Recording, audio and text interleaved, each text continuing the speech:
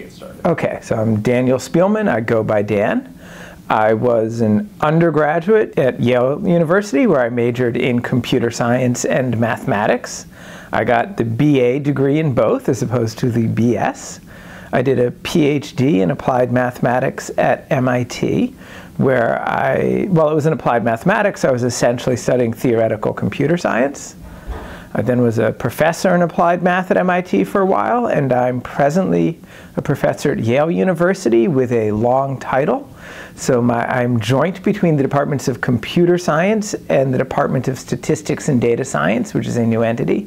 And then I have courtesy appointments in mathematics and applied mathematics. So I'm mainly motivated by trying to solve problems that are of interest to computer science. But the way that I do that is usually through using tools of mathematics. And combinatorics is one of the main sources of such tools. So actually, when I was in graduate school, I think I took more courses in combinatorics than I did in computer science, because it was the combinatorics courses that taught me a lot about how I was going to, or taught me the techniques that I would later use to solve problems. I started out doing research in what people think of as complexity theory, literally trying to prove lower bounds, trying to prove that things were hard to compute. I now work mainly on the other end of complexity, which is algorithms and trying to make efficient algorithms. Again, all throughout this, I'm mainly using tools from combinatorics and other areas of mathematics, though once I use tools from those other areas of mathematics, they then look like combinatorics, but using tools from combinatorics to solve computational problems. So today I'm going to talk about algorithms for solving systems of linear equations, which is one of the most fundamental computational problems. It comes up throughout computational physics and many, many other areas. It gets used in machine learning and in optimization and operations research, and I'll talk about some of the applications of them. But I'm really interested in getting the lowest complexity algorithms possible, at least for nice families of systems of equations. And we wind up using a lot of surprising combinatorics in this effort. So one of the first things that I learned about in combinatorics that was really exciting to me was something called expander graphs. These are incredibly useful graphs. I'm sure that other people in this program are talking about them and studying them. And when I first learned about them, they were sort of an amazing thing to me. It was surprising they should exist. But I saw that they were useful for a lot of things. And my thesis was about using expander graphs to make error-correcting codes, at least a good part of my thesis. And now I'm back again using expander graphs, was using expander graphs and ideas related to them to help solve systems of linear equations faster. So these things sort of keep popping up. It's a very fundamental idea. It's been useful in a lot of places. I noticed that on the website for the center here, they mentioned my work on the Cadison-Singer problem. And that was partially inspired by studying expander graphs. So expander graphs to me were a sort of miracle. And once I knew that that miracle was true and existed, when I saw the Cadison-Singer problem, it seemed like it shouldn't be solvable, except that it looked like the same sort of miracle was required. And later, when I did solve it, the way that I did this with Nikhil Srivastava and Adam Marcus was we actually first came up with a new way of constructing Ramanujan expander graphs. And then the same techniques we used in that proof enabled us to solve the Cadison-Singer problem. So these topics all intermingle in strange ways. So that work was also motivated by work that I'm talking about today on solving systems of linear equations.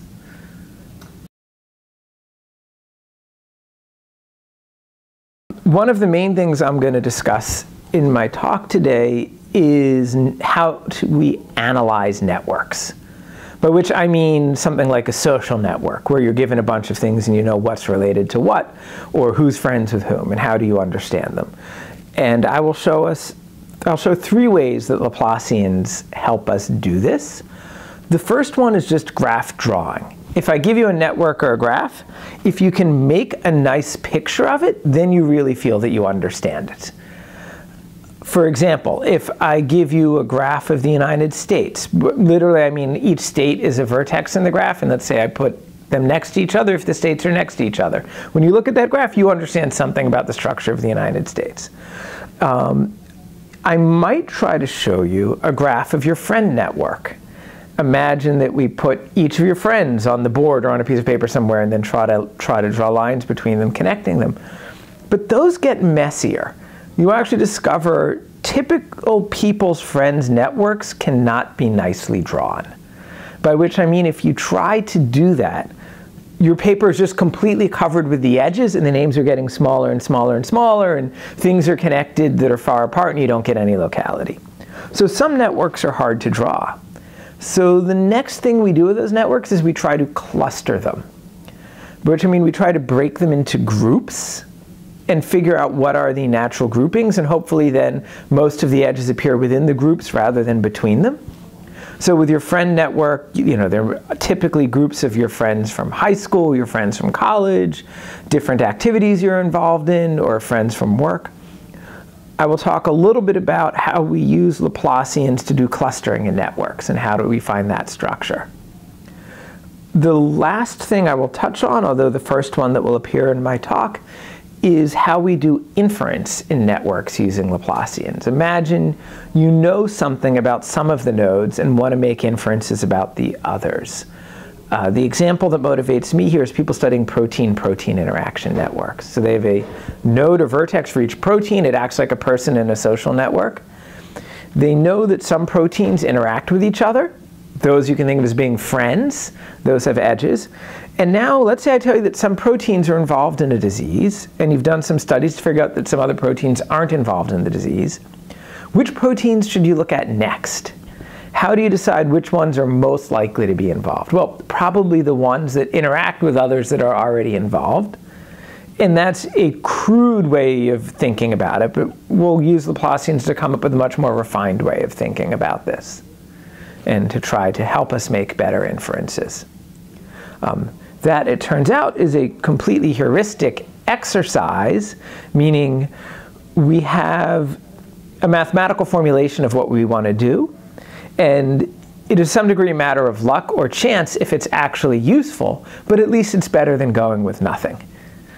It is also closely related to the way Laplacians were used historically. So they were first studied, to the best of my knowledge, within people doing physics. They're used if you want to model electrical flow in networks of resistors, or if you want to understand what happens if you have networks of springs and understand how the structures behave or how heat flows. A lot of physical simulation was first done by analyzing Laplacian matrices and solving systems of linear equations in them. And we're still borrowing techniques developed from that literature today, just looking at very, very different sorts of structures, because, as I said, your friendship network, if for a normal person, looks nothing like anything you can draw nicely in 2 or 3 dimensions, but most of what physicists have been studying can be.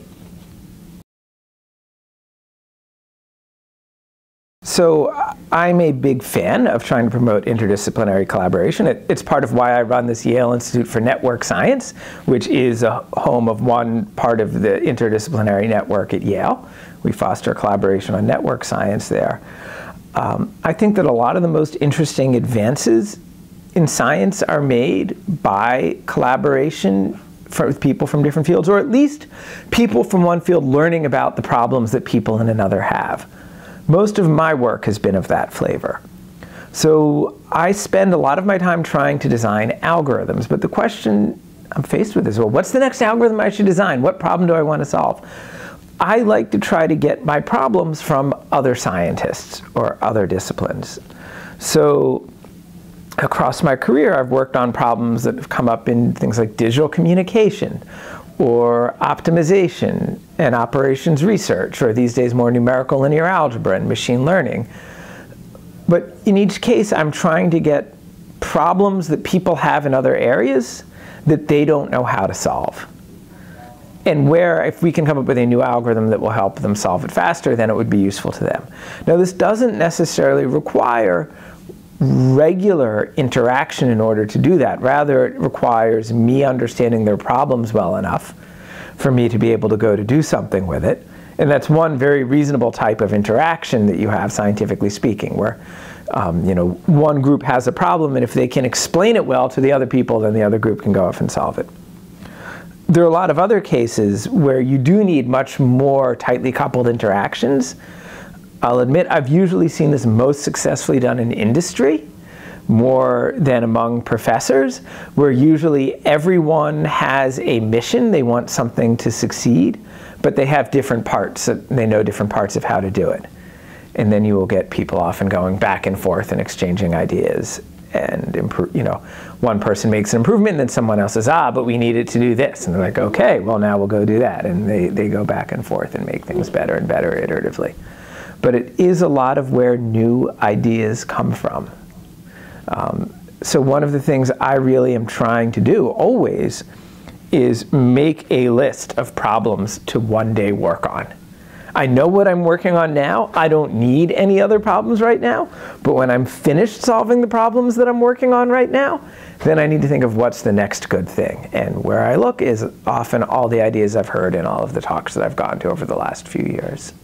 And that's one reason if you see me in talks, you will see me taking notes all the time. Not just because it helps me pay attention during the talk, but then because I can go back later and look at it and try to recover something. And there are big stars in my notes where there are problems that I might want to work on later.